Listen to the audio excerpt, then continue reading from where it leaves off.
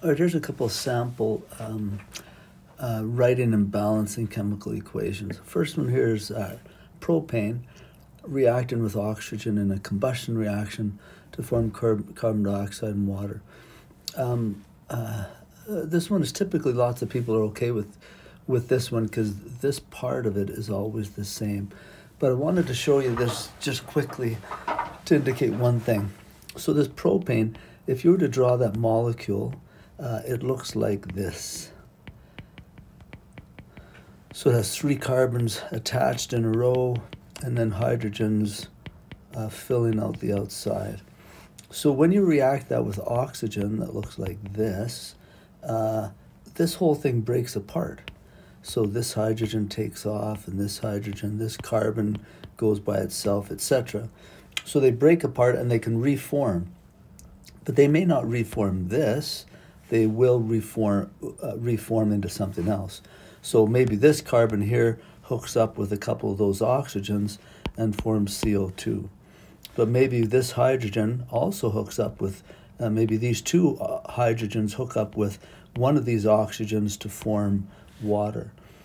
So when things break apart and reform, you got to figure out what the formula is going to be that they reform to. So this one, initially we have 3 carbons that are broken apart and they can go somewhere, right? Over on this side, we know it forms carbon dioxide, but that's only 1 carbon. And that's why we have to balance things. So if I have 3 carbons over here, on the other side, I'm going to have to wind up with 3 carbons too.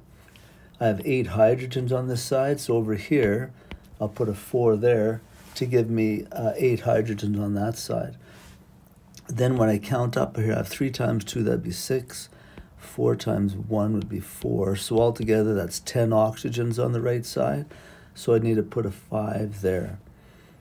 And so I would need 5 of these things. There. So I need 5 of those things in order to, when they react and reform, to form this stuff on this side. Okay, let's do another question that's not a combustion one. So here I have magnesium sulfate reacting with sodium hydroxide, and what is that going to form? Just for interest, if you look at the periodic table, let me grab one here. If you look at the periodic table, magnesium is right here, and it's a 2+ ion. I'm just going to put that up there. It's not part of my chemical reaction, but I'm just putting it there just for reference. Sulfate is right over here, and it's a 2-. And so because the charge is balanced, that means I just need 1 of each of them and they're balanced. Sodium, if you look at the chart, is a 1+, and hydroxide right there is a 1-. So again, the charge is balanced, so they stay. In a double replacement reaction, this positive guy here, magnesium, is going to hook up, instead of with this -1, it's going to hook up with the other -1. So I'm going to have magnesium and I'm going to have hydroxide. Now, just looking at the charges that they were before, magnesium was a 2+ and hydroxide was a 1-. So in order to balance that that compound, I'm going to need to have 2 of these. So put that in brackets because it's one of these polyatomic ions, and I need 2 of them. Plus, so magnesium and hydroxide go together, and now sodium and sulfate are going to go together. So I always write the metal first, not always, but 95% of the time. So it'll be sodium and sulfate. Okay, sulfate's a 2-, sodium's a 1+. So to balance those charges, I need another sodium, so I'll put a 2 there. Okay, now I'm going to erase all those charges up above because they're not part of my equation. Now I want to balance the whole equation. Okay, so when I take a look at it, let's look to see what's off kilter. I have 1 magnesium here, 1 magnesium there, they're good. 1 sulfate here, 1 sulfate there, they're good too. 1 sodium here, oh, 2 sodiums, that messes me up. So I need to put a 2 in front of here. and that'll give me the 2 sodiums, but that also gives me 2 hydroxides, and when I look over here, sure enough, I've got 2. So now just by putting that 2 there, the equation is balanced. Let's try one more. I gotta make up another one. Let's do a decomposition reaction, or maybe a single replacement. Let's do HCl plus fluorine.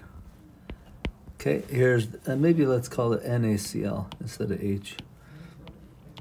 So I have NaCl, and I want to react that with fluorine. Okay, again, like I said before, the fluorine, this 2 there is because fluorine as a diatomic element is bonded like that. There's 2 of them, and they always go together when they're alone. But when they hook up with somebody else, it depends on who they hook up with, how many fluorines you need. You might need 1, you might need 2 or 3 or more. Okay, so if this is a single replacement reaction, this fluorine, because, again, periodic table here, okay, because fluorine's on this side, it's right there, it's going to replace somebody else that's also a non-metal. And so chlorine's right below it, so this fluorine's going to go and kick out the chlorine and slip in there by itself. So there'll be a sodium, and it's going to hook up with fluorine. Okay, let's look at charges to see if that formula is balanced. So sodium is a 1 plus, and anybody in that column is a 1 minus. So 1 plus 1 minus, they're balanced, that formula is written correctly. Plus, and then the chlorine gets kicked out on its own. But, last day I said when chlorine, or any of these ones, so fluorine, chlorine, bromine, iodine, astatine, oxygen, nitrogen, and hydrogen, when those are by themselves, we always write them as Cl2. Okay, so notice that this 2 here has nothing to do with any number that gets put on the F there.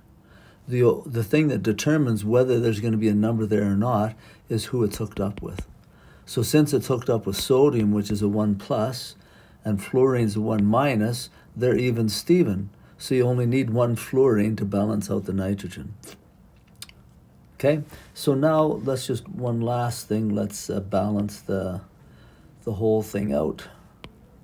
So I've balanced it's sort of funny because I say this 1 plus 1 minus, that balances this compound, but then I have to balance the whole thing. So 1 sodium, 1 sodium, 1 chlorine, 2 chlorines. Whoops, I need 2 chlorines on the left, so I'll put a 2 here. But by putting a 2 there, that also gives me that I need to write a 2 there in front of that sodium, but then that gives me 2 fluorines, and then on the left-hand side, sure enough, I've got 2 fluorines. Now I'm balanced. All right, hopefully that gave you a little bit of help on writing the equation and also balancing it.